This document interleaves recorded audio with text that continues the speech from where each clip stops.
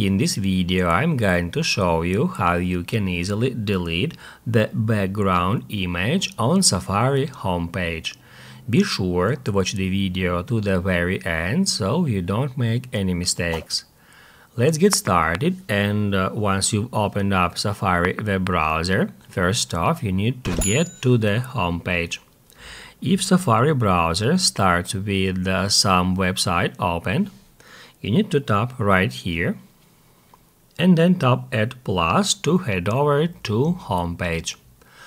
On a homepage, scroll down to the very bottom where you can easily find that Edit button, and once you tap Add Edit, down below here you can easily find Background Image option.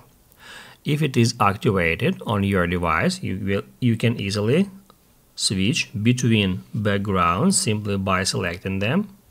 Also, we can tap Add Plus to set custom image as a background. However, if you just want to delete your current background or reset it to default, you can just turn this toggle off. If this video helped you out, don't forget to hit the like button.